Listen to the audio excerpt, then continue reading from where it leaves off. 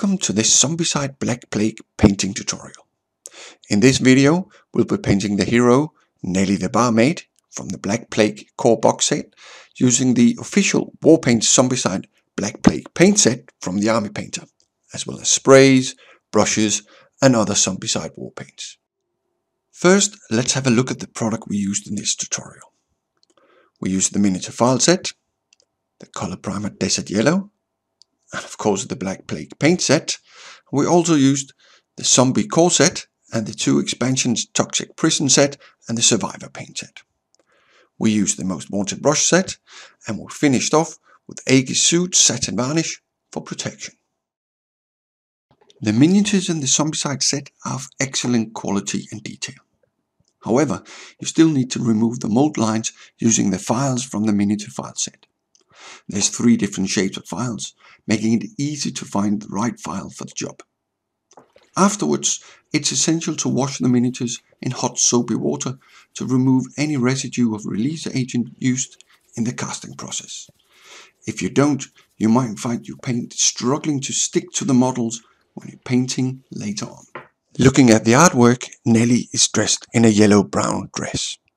We decided to prime Nelly using color primer Desert Yellow, meaning that most of the model was instantly base coated, saving precious painting time. Color primers are unique sprays, a combination of primer and color in one, and need to be used differently from other hobby sprays. Start off by shaking the can for at least 1.5 minutes to really mix the heavy pigment inside. We stuck the miniature to some cardboard while spraying for control and also to stop the model from falling over. The coverage of color primers is second to none. The sprays come loaded with heavy pigment, and you must spray from a distance of 20 centimeters or preferably even closer. Notice how we start the spray action to the side of the model and move the spray across. No short bursts directly on the miniature. Finish off by turning the spray upside down and empty the nozzle until only gas comes out. Here we have Nelly the Barmaid and the other heroes, sprayed with different color primers. Move the miniature from the board and the model is ready for painting. We used the Most Wanted brush set, and we also used all the Zombicide paints from our range.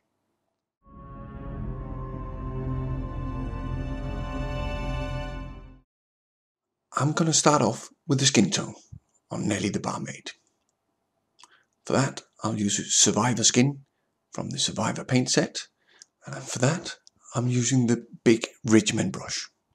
It's a good trick to use the Ridgeman brush for all your base coating, as it speeds up your painting no end.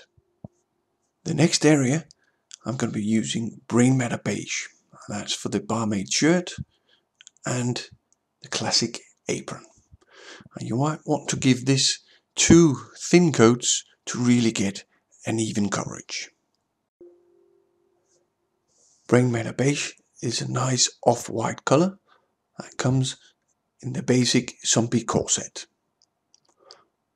Also from the zombie corset is the next color, Crusted Soul.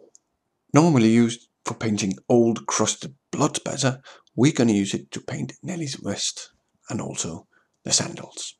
And for that, I'm using the Insane Detail brush, as this is a fairly small area on the model.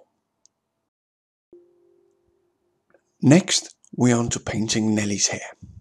This will be painted with the orange prison jumpsuit from the Toxic Prison paint set. And as you can see, I'm back with my Ridgeman brush again.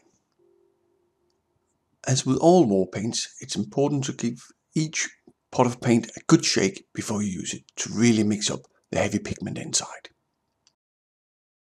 Next step is the metal, and for that we're going to use the Claymore Blade from the Black Plague paint set. Again, with the Ridgeman brush, I'm applying an even base coat all over the sword and handle. At this stage, what you really want to focus on is just getting paint all over the area without adding too much. Try to get a smooth, even layer and leave it at that. And the final bit of the base coat stage is a bit of a detail work. I'm using the zombie skin, again from the core paint set, and the insane detail. There's a few leather straps on Nelly's vest that needs to be painted. And that concludes the base coat step.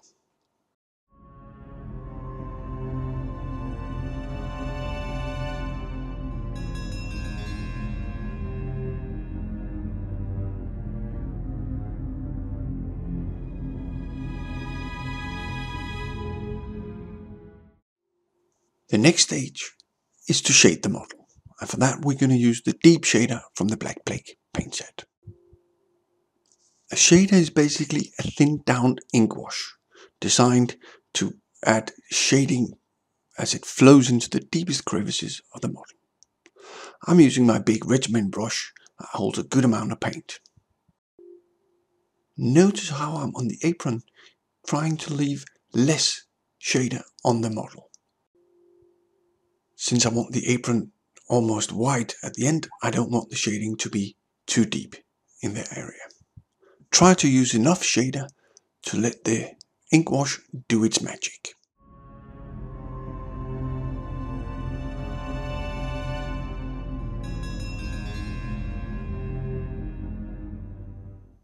With the shaders completely dry, it's time for the first highlight. The first highlight, I'm using the same colors as in the base coat stage. So here, Survivor Skin from the Survivor paint set. And now it's time to be a little bit more careful, so I'm using the Insane Detail brush. The aim is to leave a bit of the shader showing in the deepest recesses, like in the eye sockets and between the fingers. Next stage is the loincloth, and for that I'm using the Brain Matter Beige from the Zombie corset. Again, the same color as in the base coat stage. I'm using the Ridgeman brush, as this is a fairly large area. I'm thinning the Brain Matter Beige just a tiny bit to improve the flow. Since this coat of Brain Matter Beige is the final highlight on the apron, I'm spending a bit more time and I'm actually giving it 2 coats to get really good coverage. The next area I'm going to highlight is the ropes. And the ropes were sprayed with the Desert Yellow spray, and for that you have a matching war paint, also called Desert Yellow. But since in this tutorial we're only going to use war paint from the Zombicide sets, I'm going to mix it. Start off with 1 drop of leather brown, and then give it 2 drops of the bony spikes from the Toxic Prison paint set. Now the double bottles makes it really easy to get a precise amount of paint out. So this is 1 drop leather brown and 2 drop bony spikes. Mix it together with your Ridgeman brush, and then we have it. A very close match to the Desert Yellow. Just to demonstrate, I'm taking the Desert Yellow out here.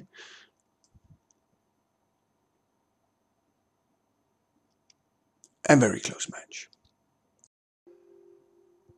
And using my mix, it's time to highlight the ropes.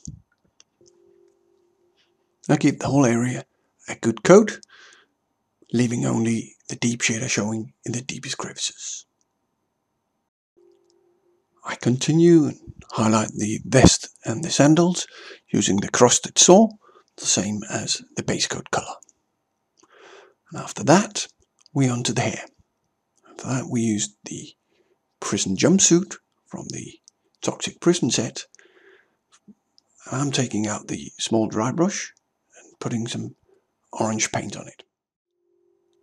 The trick with the dry brush is to leave only a little paint on the brush, so when you draw it across the model you get only the highlight color on the very raised areas, here on the hair. And the final color in the first highlight is the Claymore Blade for the big sword. Notice how I'm using the edge of the brush to get fine lines across the sword. Claymore Blade will also be the final stage of this, so I'm giving it a good coat.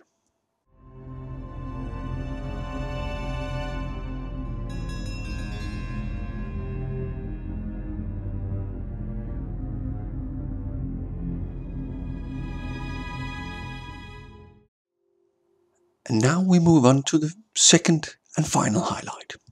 On the robes, I'm using the zombie skin from the zombie corset.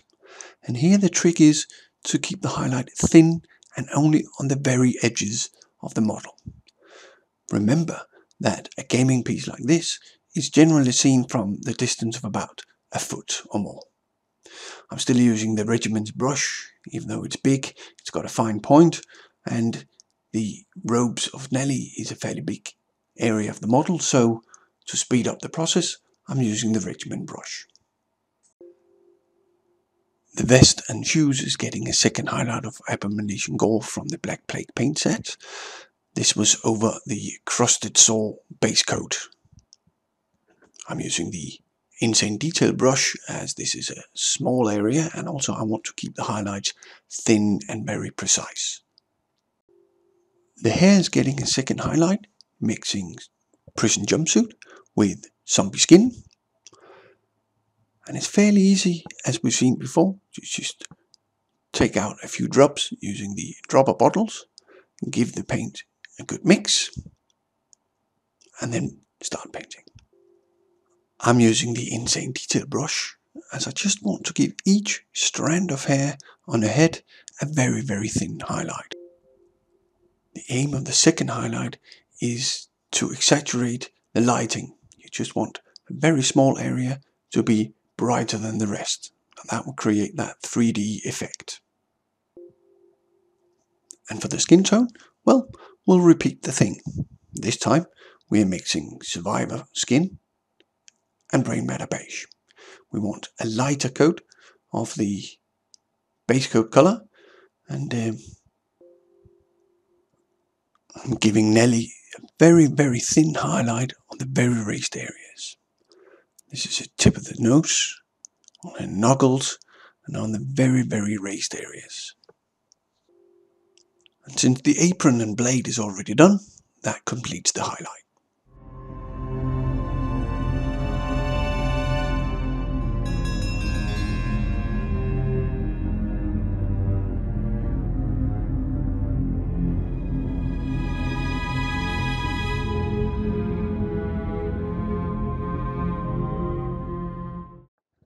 Now it's time to do the base.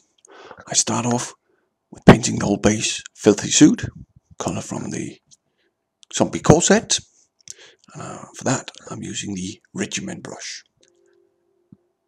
Then I take out the small dry brush, and with some necromancer cloak I dab on areas to sort of simulate dirt and grime. Try not to have too much paint on the brush, as it's easier to sort of give it an extra coat until you get the desired effect. Another option could have been to flock the base with flock from the battlefield range, but we've decided to go for a simple base. With the necromancer cloak all done, it's time to add a bit of blood. We're using the crusted saw from the zombie corset.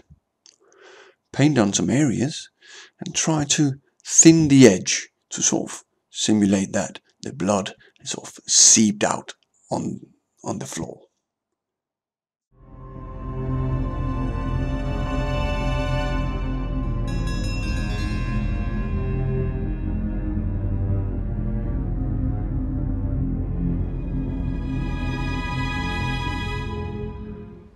And with that, Nelly the Barmaid is done.